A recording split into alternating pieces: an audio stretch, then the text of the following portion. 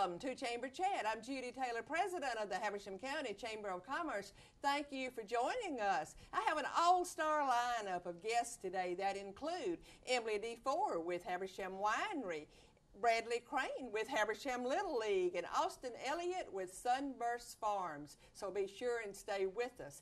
And my first guest is Emily D. Ford with Habersham Winery. Welcome, Emily. Thank you, Judy. I'm so glad to have you on. Well, we are pleased to be here and to finally be members of the Habersham Chamber of Commerce. Well, I was delighted that you finally became a member of Habersham Chamber of Commerce, because Habersham Winery, we think, should be in Habersham County, and I know we'll get to that later. We'll get to that. Yes, but Habersham Winery is one of the oldest wineries in the state. Tell us a little bit about the history of Habersham Winery. Well, Habersham Winery has been around for actually this year's 31 years. We produced our first wine in 1983. The vineyards in Habersham County, our first original vineyard, Stone Pile Vineyard, is only about 5 miles from here, and it was planted in 1979, 1980. So Habersham Winery was founded in Habersham County, and that's how we have the name. That is right. And the original winery was located in the city of Baldwin. That's where they built the first winery. They could get a license there to do that. And then when they sort of outgrew that facility, they started looking around. They originally wanted to build a winery at our vineyard at Stone Pile. But at that time, the county regulations wouldn't allow them to do that. So our owner went looking for other properties and found a piece of property south of Helen on the banks of the Chattahoochee, about 500 acres there. And it includes Nora Mill and the old Martin House. And so why just build a winery when you can build an entire village? So in the years since then, that started in the late 90s, the new winery facility was built, and they've moved in old buildings and built other shops, and so now it encompasses about 12 retail locations in addition to the winery. 2 restaurants, lots of retail locations, a zip line, so we have lots of things going on there. So that's how we ended up in White County, was just purely a logistical and legal sort of matter. And that makes sense, Emily. And it is such a beautiful place there. It's just so picturesque. Well, thank you. So are you saying then that like Nora's Mill is actually part of your property? It is. It is part of the Nacoochee Village, which Tom purchased that entire property there. So some of the businesses are independently owned and just lease property for him, and some of them are his businesses as well. But they're all part of the Nacoochee Village. Well, tell me, let's talk about your wine now. Okay. Do you have to know a lot about wine? And here's some of your bottles. And, you know, a lot of people enjoy wine that don't know a lot about what goes with what and so forth. But do you have to know a lot about wine to enjoy a wine tasting? You do not. We are a very friendly winery, and we are very welcoming to all levels of wine knowledge. So if you walk in the door and you've never been to a winery before, we will walk you through a tasting. And we offer complimentary tastings every day, 7 days a week, and we're open 363 days a year. So you're closed Christmas and what other day? Thanksgiving. Okay. Yes, we're open otherwise. So you can walk in anytime, no appointment necessary, and have a complimentary tasting. And one of our staff will walk you through the tasting process. It's not intimidating. Some people are intimidated by the idea of wine tasting, and we try to make it fun and very approachable for everyone. And we literally have wines for anyone. So we sell anything from a Muscadine to a Merlot, is sort of what I say. We have about 20 wines on our list. So we find that most people, even if they're not big wine drinkers, can find something that they like. Well, do you do tours of your winery? Well, on an everyday basis, when you come into our tasting room, we have windows that view into the production area. So you can do a self-guided tour and see the actual process, the winemaking and the bottling and the barrel room. So you can see all of that happening on a daily basis. On the weekends, through VIP tours, their wine bus, they do a tour of all the wineries. We do a special tour for those guests. So if you want to do a behind-the-scenes tour, you can sign up for the wine bus and get the behind-the-scenes tour. That sounds interesting. I might sign up for that. Yeah, it is a lot of fun. But let's talk about what events do you participate in? Well, we participate in numerous events throughout the year, all sorts of wine tastings and wine events all over the Northeast Georgia mountains and down into Atlanta as well. The first weekend in May, every year for 22 years, we've been hosting Wine Fest at our winery. Oh, have you? We do. In May, okay. In May. So the first Saturday in May every year, we host all the members of the Wine Growers Association of Georgia, and we now have 19 winery members. They come to our location. We do tastings, and we have special food and music and art, so it's a really fun thing. And so you buy a glass and you get to go around and taste all the different wines. It's a great day. So that's our big event for the year at the winery right now. Well, like, you know, you are really right in the border of Helen. We are. And Helen has the big Oktoberfest. Yes. So what do you do? How do you participate in Oktoberfest? I guess you're just open. We just try to hold on for the ride. but that's a very busy time of the year for us. We obviously with the leaf lookers and the Oktoberfest, and it's a great time to come to the mountain, so we're very busy during that time. And in that same time, at the very end of Oktoberfest, an event that we started last year in cooperation with the Chamber of Commerce in White County is the Unicoi Wine Festival. So we have a big wine festival there at the end of Oktoberfest. It's the first Saturday in November, and so the 5 wineries of White County participate in that, and I think some of those may be members of yours too, and that's another big event that we participate in, and that's at the Hardman Forum right across the street from our winery. That's interesting too. So Yeah. you have more events that Right. that I was actually that I thought you had, Right. that I was aware of. Yeah. And well, Emily, this is just so interesting. You want to talk just a little bit about the different wines that go with different foods. Can you address that just a little bit? Because what I've always heard is if you're eating beef, you drink like a red wine. Right. If you're eating chicken or fish. Well, there are a lot of complicated rules out there about what you're supposed to do, and the general rule is that if you have a food and you drink a wine with it and it makes the wine taste better or it makes the food taste better, then that's a good pairing. But some of the basic rules are you generally want to drink like a Chardonnay or white wine with cream sauce pastas or fish or chicken. You want to drink your bigger reds like your Merlots and Cabernets with beef and pork and things like that, more red meat. And then your sweeter wines are more dessert wines, or what we call porch wines, sipping wines. So there are some rules out there, but we can walk you through the list. If you have a particular dinner that you want to try to pair a wine with, we'd be happy to answer that question for you and give you some suggestions. That sounds good, Emily. Emily, thank you so much again for becoming a member of Habersham Chamber, and thank you for being on Chamber Chat. And I just look forward to being over there. I'm going to take advantage of some of these tours. Well, I hope you will come to a tour and tasting with us, and we are so pleased to be members and working with you now, Judy. Thank you. At Windstream, we're offering our customers a new feature, Watch TV Everywhere. Now you can watch available episodes of favorite shows, movies, and live news and sports on tablets, smartphones, and laptops. There's no extra charge from Windstream. You only need to be a cable customer already receiving a Wind package. It's simple to get started. Just visit WatchTVEverywhere.com. So enjoy, and thanks for being our customer.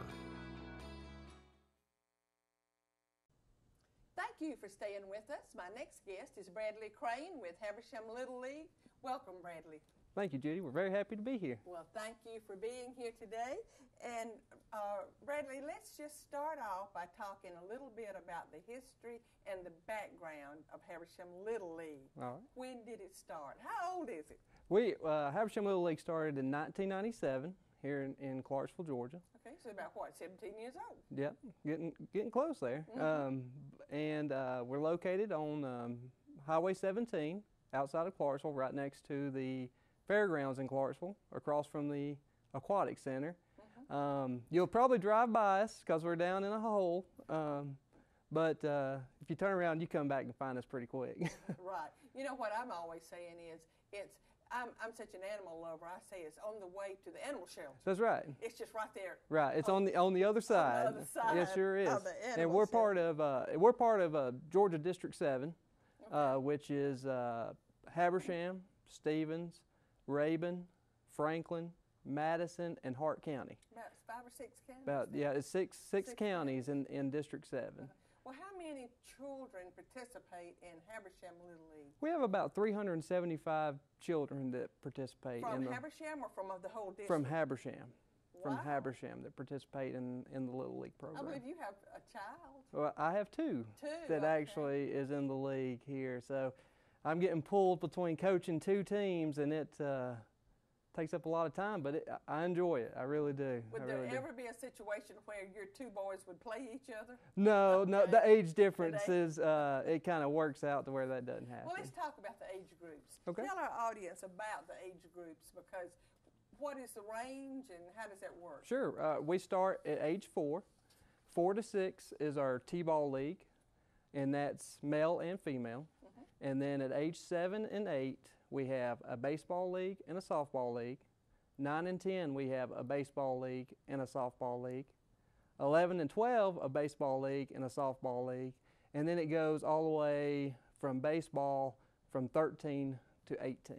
We have baseball leagues. Quite a range. That's there. right. It really is. And we also offer a challenger group, which is our special needs kids. So we have a team for that. That's so good that you work with those children too. Oh yeah, they enjoy it. If you ever get a chance to come watch one of their games, it really will touch you. Oh, to I'm watch sure that. it will. Well, what are the advantages, Brad, of playing Little League? I don't have a son. Sure. So I've never had a child to participate in Little League other than, now my daughter was a Little League cheerleader. Okay. A long time ago. She was one. But what are the advantages of Little League, and how does that fit in with the high school programs? Okay. Or not high school, but the school programs? Yeah. With Little League, you get to play outside, and you're very active. So you're getting that fresh air. Kids are getting exercise, staying fit. They're not playing video games, watching TV, so they're out there. And it's a social. They're being social. Right. They are. They're becoming teammates with people, developing lifelong friends, and learning to be a team player. Yeah, pretty much. Yeah, that you have to be a team player to play the sport, and it doesn't matter any kid's ability. They can play the game. Oh, really? They sure can. Okay. So all children get to participate. That's right. Okay. They sure do. It's not like it's not as if just the better ones get to go out there. Right. No, everyone gets to play. Okay. Well, that's good to know. Yeah. That is. But, well, tell us, how does it fit in with school sports? Is it just that you all are grooming kids for school sports? Or? Yeah, we're trying to develop, because these are going to be future Raiders. They are. They're going to be future Lady Raider softball players and future Raider baseball players. So we're trying to develop them to learn the game fundamentally to be able to go to that next level. So you are kind of like the feeder program. We are. You're the feeder program for the maybe middle school we sports. Are. And then if they want to continue in sports, they can get into the school sports. Sure can. We groom them up till they leave us in middle school and in high school. And without that feeder program, a school program cannot be very successful. That's I know right. that. That's right. And we've had many that have started in our program that are actually now playing in the collegiate level. Okay. Playing in Piedmont, Tallulah Falls, Truett-McConnell, and other places. I would not doubt that Tavares King started in your program. I'm sure that he did. He probably I'm sure that he did. Well, you do a lot of good things. I know Little League does. You all had an Austin Sprayberry Day. And tell our audience first who Austin Sprayberry was and what happened and about the day. Sure. Austin Sprayberry he was a member of our league. He developed leukemia, and a few months ago he did pass away.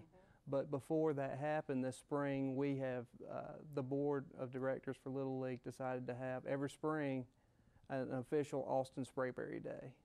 And all money will go to the Austin Sprayberry Fund. That is great. And this past spring, we raised $9,500 on one Saturday. Wow. That's silent auction, dunking booths, concessions, and all that money went to that fund. Okay.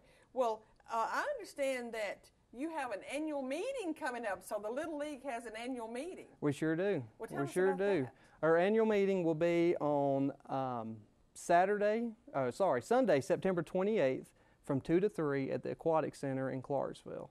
And what this annual meeting does, it elects your new board members for the following year. We're going to develop our constitution for the next coming up year. And any member of the league that's in good standing with the league, that has passed the required background check, which includes coaches, assistant coaches, team moms. Any volunteer that did a background check is welcome to attend and be able to vote. Very, very good. Yeah. Well, Bradley, thank you for being on Chamber Chat today. You were wearing two hats today. That's right. You are a board member for Habersham Little League. Yes, ma'am. You're also a board member for the Habersham County Chamber of Commerce. Yes, ma'am. You're a busy man in the community. You're involved. You're engaged in our community, and we appreciate what you do. Thank you so much for having us and letting us be here. And also, I wanted to thank the Northeast Georgian for the coverage that they have given us over the year. That's a good thing because they really do give you a lot of coverage. Thank you again, Thank Bradley. you. Thank you for being with us, and please stay with us. We're going to take a short commercial break, and we will be right back with our last guest. Don't look at me. Your hair's a bit frizzy today. Oh, you should pick that up. Oh, you're such a dork, loser. Here, let me help you with that. Oops. Every day, kids witness bullying. Oh, look. Your crush is looking at you. Poor you. They want to help, but don't know how. See, no one here's gonna help you, because no one Teach your likes you. kids how to be more than a bystander. Visit stopbullying.gov. Thank you for staying with us. Our last guest today is Austin Elliott with Sunburst Stables. And Sunburst Stables is one of the best kept jewels in Habersham County. It attracts many visitors here every year. Welcome, Austin. Thank you, Judy. This is actually our second time on the On show. the Chamber Chat. Mm-hmm. Your mother was here before. Yes, yeah. And Austin, your parents own Sunburst Stables, and you've grown up there, though. Yeah, I've spent, ever since I was born on the property, so we've never moved or anything like that. We've always stayed really close. So you're very familiar with everything that goes on, and I believe when you're not in school, you're working there on the property all of the time. Well, for our audience that doesn't know about Sunburst, because this goes into several counties, tell our viewing audience exactly what you do at Sunburst Stables. Well, we have a wide range of activities, all the way from horseback riding to anything as recreational as ATV riding. We also do flyboarding and zip lines, and we also have a summer camp that goes on. And then those are just a couple of the things we do. We also do boating trips, and we work with a couple other businesses in Helen. Yes, and you just attract, all summer long, you attract a lot of visitors there. Are you open the year round, or do you close during the winter time? We're open year round. It honestly depends on how many people are coming. When it snows, usually people are stuck at home and can't really make it to us. But if you have people come, then we can take them. Okay, so you do zip lining all year long?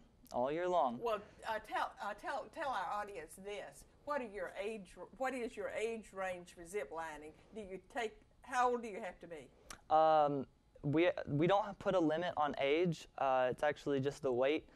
We can take all the way from 50 pounds to 250 pounds. Okay. So if we're looking for somebody 100 years old to take, just so we're able to brag about it.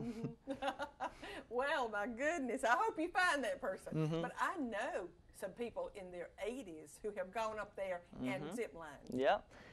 It's completely hands-free, so they don't have to do anything. So kids are fine on it, as well as special needs don't have to do anything to the older people that want to go and have a good time. Well, let's tell our audience where you're located.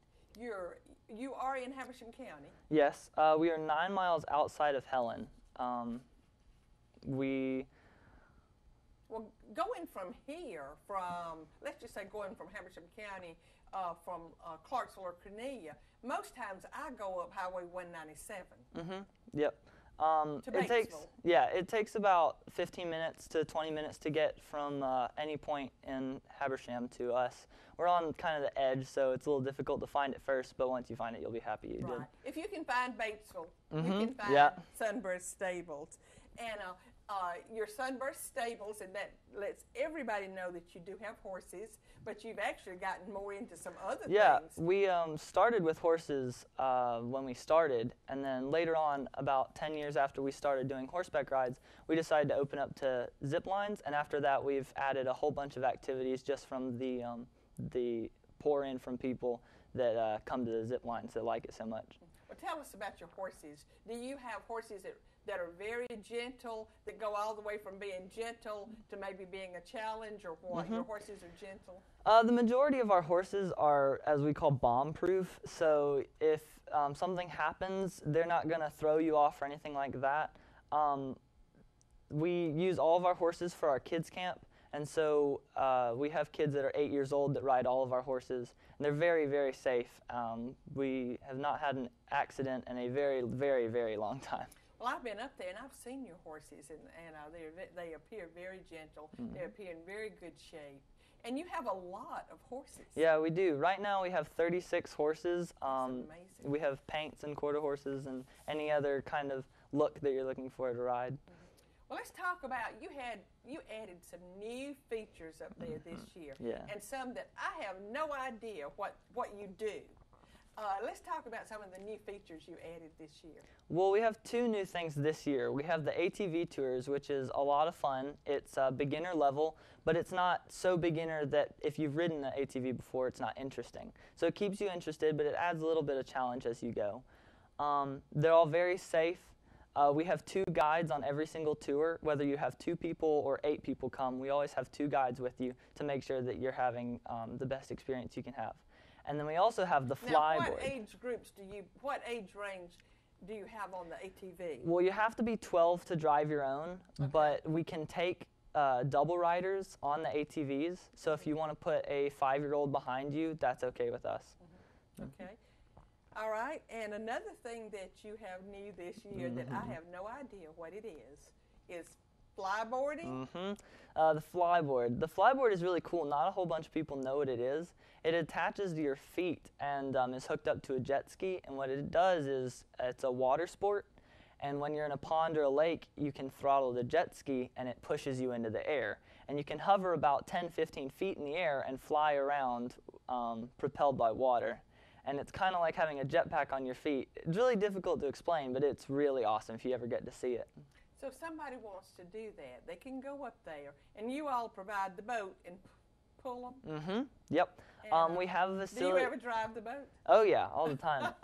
We have a facility on the property that's a pond, and you are able to, it's 30-minute sessions, and so after 30 minutes, you're already beat, but it's very easy. It takes about 5 minutes to get up. If you come, I can guarantee to get you up in 5 minutes. And it's not as difficult as it looks, and if you ever get to watch or see or try it, I definitely would advise doing that. It's an experience like nothing ever. It sounds like it. It sounds very, very interesting. So you all, let's just kind of summarize it here, Austin. You have, of course, your horseback riding. You have summer camps that are overnight camps. You have flyboarding. You have ATVs. The boating trip. The boating trip. So that is really an entertainment place there. We have people come up all the time just asking what we have, and they end up doing 2 or 3 activities in a day just to make a day out of coming up. Well, let's tell our audience how they can get in touch with Sunburst Stables if they want to call and make a reservation. Give our audience the telephone number. 706-499-8465. Okay, 706-499 8465. 8465. And I know you have a website. Do you know what it is? Sunburststables.com, which will get you right to it. And you can search it on Google and it comes up right up for you. Austin, thank you for being on Chamber Chat, and I understand you'll be a senior this year at Haversham Central High School, and I just wish you the best. Thank you very much, Judy.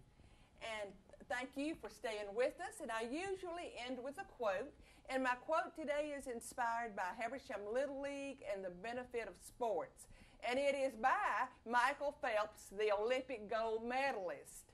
And this is his quote: "You can't put a limit on anything. The more you dream, the further you get." Thank you for being with us, and I'll see you next time.